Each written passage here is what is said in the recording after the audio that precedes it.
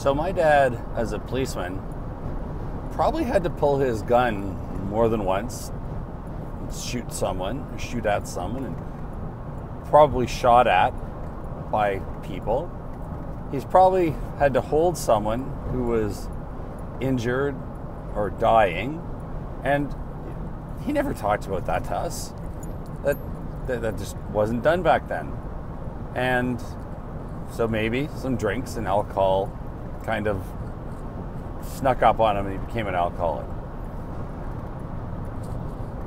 I can remember before I went back to university, I enlisted in the military to be fly jets and be an electrical engineer. And I did all the testing beforehand to go to Royal Military College, and I was really looking forward to it. And they sent me to boot camp, which is one of the most gruesome training to really push you, to stress you, to see if you will snap, or to teach you how not to snap under pressure and stress. And I had played lots of high school sports, and I had run events at school, so I was used to doing what you're told to do and following the instructions. And I was doing quite well in the military at the boot camp training. And we had obstacle courses to do, and we had to spit polish our boots so they shone, and your clothes had to be ironed, and I'd never ironed clothes before. And, your socks had to be rolled up like a little something in a blanket and neatly in your rows. All things to push your mind to stress, to see how you handle, and to teach you how to handle stress. And one thing that helps with stress is routine. Anyway, I was doing well, and it was about 5 or 6 weeks into the full 2-month summer course when I realized I don't want to be in the military. I never wanted to be in the military, and it was pretty much my dad who suggested, said, if you want to go in the military, you serve 20 years, and then you're out with a great pension. And, that was an interesting concept at the time. I didn't think of it at the time, but a guy who's a police officer telling you that, it's kind of telling you this might have been a better way to go than being a police officer. And I may have him subconsciously sharing that he wasn't really happy as a police officer and the things he had to deal with, although he wasn't ever vocalizing that with us. So I was in my boot camp training and starting to feel those thoughts, but I was also getting this homesickness that I really have to go home.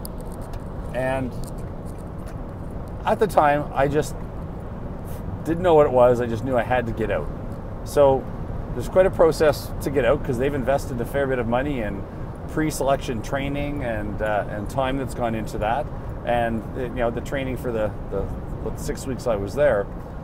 So went through the process and was released. And in hindsight, I look back and think, you know what? I wasn't sleeping. I couldn't turn my mind off. There was, on the outside, I was showing that I could solve whatever tasks they had for us to do today. I could do all that stuff, but inside, I was just an absolute wreck. And it's so typical of what people with depression and anxiety show. The mask. There's an outside mask that you wear on the outside that everyone else gets to see from the outside that shows that you're competent. You can do this and you can handle it. But on the inside, there's another version of that mask, the inside, and it has all those words of doubt that I see on the inside of not good enough, don't deserve this, incompetent, that I personally grew up with. And that's what the words inside of mine were. And when you don't deal with what's on the inside of the mask, eventually, I think that takes over, and the outside of the mask just crumbles and cracks, and you're wiped out with depression. And that person that could handle everything and juggle all the different balls in the air is now a person that's incapacitated on the couch, not able to walk their dog or even empty the dishwasher. So take the mask off every now and then and talk to someone about what's going on. Practice the attitude of gratitude. Whatever it is that takes you to a calm place, just kind of learn to do that. That's it for now.